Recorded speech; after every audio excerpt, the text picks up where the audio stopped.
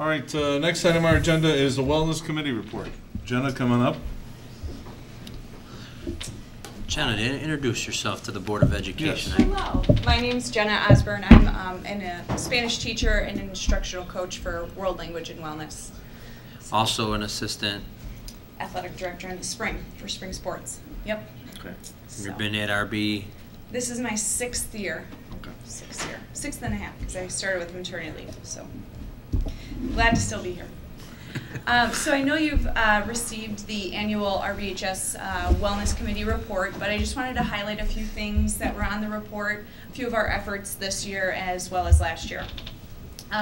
Last year, Bill Fry was running the committee, and he started back after Christmas break, or after holiday break, with a Biggest Loser contest for faculty and staff.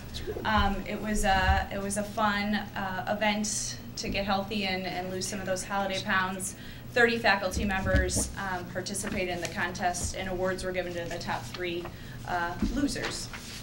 And we also this year have done the district did the wellness screenings on September 18th, and we had 61 faculty members participate in the wellness screenings, so that was a good turnout. Additionally, Quest, our food service provider, is really taking a focus on fresh ingredients, offering the students fresh ingredients and fresh food in the student cafeteria this year. They have gone completely nut-free in their food preparation. Right when we start back from holiday break, they're going to be offering some gluten-free snack options and dessert options for students and staff, as well as they'll be opening up a chopped salad bar with fresh ingredients on Wednesdays and an oatmeal bar for students. I'm not sure which day that will be, and they'll also be learning to prepare fresh sushi. The next few things is our senior PE leaders who take their leadership class junior year are going to be preparing some healthy tips for students, staff, and community members, and we're going to be posting those on the Facebook page as well as the school website.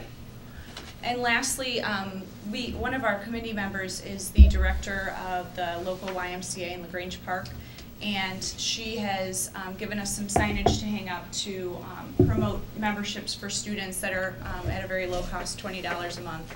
And we wanted to promote this since that the wellness center and the weight room are not open to the general student population after school anymore. So those are some of our highlights for this year, and continue. I'm very impressed with your Wellness Committee members. I like how you have outside and inside and people that can really make an impact. So I thought you did a good job with that. Thank you.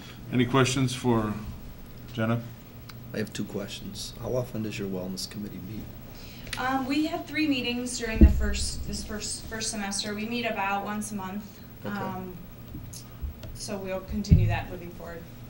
And as you offer more healthy choices in the cafeteria, are the students actually taking advantage of them? Or? Yeah, so actually, John Ives did a test run with the chopped salad bar.